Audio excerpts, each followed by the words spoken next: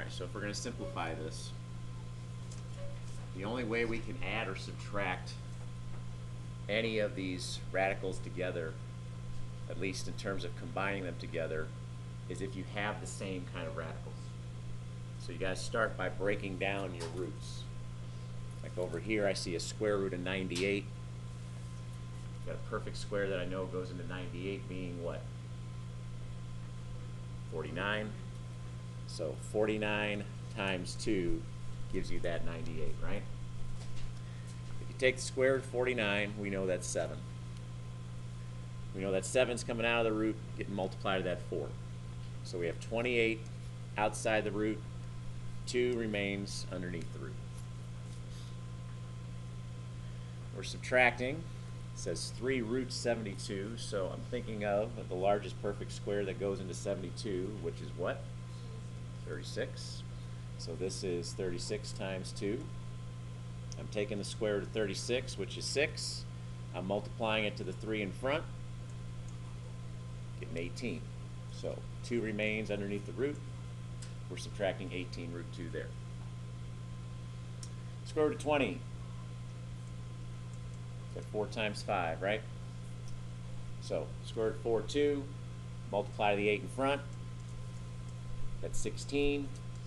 5 is left over. 16 square root of 5. The last one here, subtracting the 3 root 75. 75 we know is 25 times 3. Take the square root of 25, which is 5, multiply to 3 in front, at minus 15,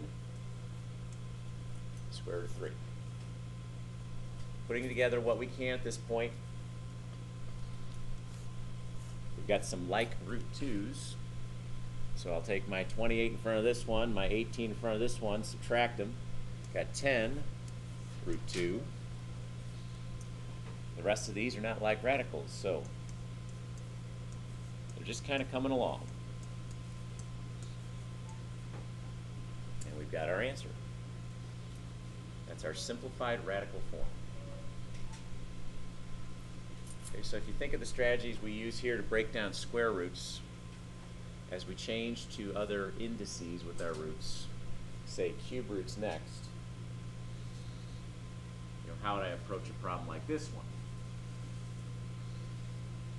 Well, transferring over to cube roots, gotta start thinking in terms of perfect cubes. If you're not used to thinking in terms of perfect cubes, maybe you generate a list off to the side. Maybe you do something like, okay, 2 cubed, I know that's 8, so 8's a perfect cube. 3 cubed, I know that's 27, so 27's a perfect cube, and so on. Right? 4 cubed. 4 cubed, 64. I start by testing some of these values out as possible factors for these numbers that are contained under these cube roots. I just start dividing them in, see what works. See if we can come up with some factors we can play with where we can take the cube root of at least one of them. Okay, the first one, 24. 8 times 3, we're choosing 8 because 8's a perfect cube, right? If you're taking the cube root of 8, you get 2. 2 pops out, joins the 5. You've got 10 cube root of 3. Minus cube root of 54, perfect cube that goes into 54. What is it? What is it? 27, okay. Kind of sound like 8 there, but I was going to go with 27 myself. So you get 27 times 2. You take the cube root of 27, which is 3. 3 gets multiplied to 2 in front, got 6. Got 2 left over, so it's cube root of 2. Okay. On the last one, we're adding on. Okay, perfect cube that goes into 3,000. That'd be like 1,000, right? Can you take the cube root of 1,000? What's the cube root of 1,000? 10. So if you take the cube root of 1,000, which is 10, 10 pops out. There's nothing in front, so we're technically multiplying to 1 there. You've got 10 cube root of 3. Join your like radicals here. Got a couple of them. We're adding them together in this case, so we've got 20 cube roots of 3 minus 6 cube root of 2. I think that's clever. So the decision we have made, we have decided we're going to do something with this root to clear it, and we're going to multiply by 2 root 2. I like it. If we do that, the root 10 we have not considered yet. This first fraction, you've got a 10 root 2 over, the idea being in multiplying by 2 root 2 is these root 2's become 2, right? Multiply to that 2, which becomes 4.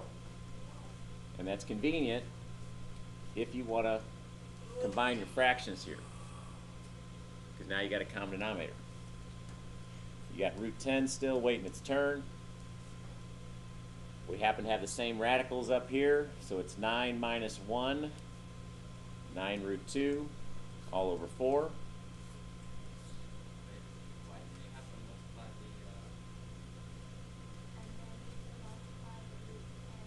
Okay, got to multiply the root 10 through. So that's over 1, right? Meaning, can only multiply my roots across this numerator. It'd be 9 square root of 20 all over 4.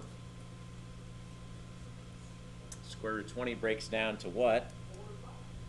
Okay, so that's 4, 5 here. Take your square root of 4, which is 2. Multiply to 9 in front, 18. Square root of 5, all over 4. Almost there. What's left? Okay, common factor of 2 is shared between 18 and 4. So you got 9 root 5 over 2.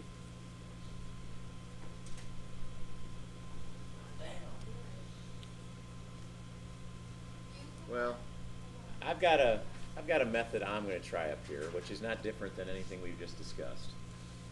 But I'd encourage you guys to try it a different way to see if we arrive at the same answer. Here's what I'm going to do. I'm going to take this square root of 5 over the square root of 3, break it up. Not that I have to write out this step, but I'm just understanding I'm breaking up the idea. On the inside, I've got this 4 square root of 3, which is technically over 1, minus 11 over square root of 3. I'm going to distribute. We didn't do this on the last one. I want to try it on this one. If I distribute through, you've got a 4 times, it'd be 5 times 3 under the root, 4 square root of 15. That's all over square root of 3. Minus, we've got square root of 5 and 11 here, so it's 11 root 5 over square root of 3 times square root of 3, which is 3. Now, just as we can multiply square roots together, assuming the values under the square roots are positive, we can divide them as well. Notice, you got the square root of 15 over the square root of 3.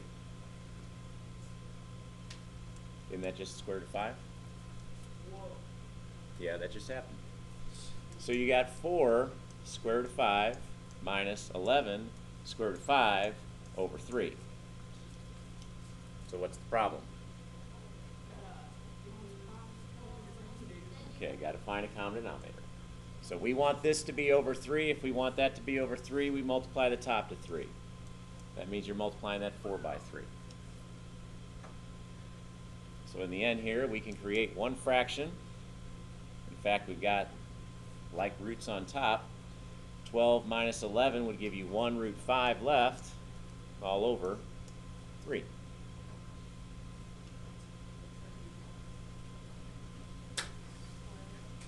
So we're going to square it. That's the approach here, yes.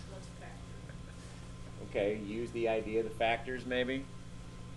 We see 4 root 5 minus 2 squared. We know that means 4 root 5 minus 2 times 4 root 5 minus 2. So we could write it out, multiply it out, or we could just remember how to square a binomial expression. Either way should work. This one's kind of complex, so foiling probably makes sense. If you multiply the first terms here, 4 root 5, 4 root 5, you've got 16 times 5, right? Because the roots cancel out. 16 times 5 is 80. All right, outside terms. Outside and inside terms will be the same, right? So on the outside, if I multiply, I've got 4 times negative 2, negative 8, so that's negative 8 root 5. You've got a negative 8 root 5 on the inside, so that's negative 16 root 5. Multiply the last.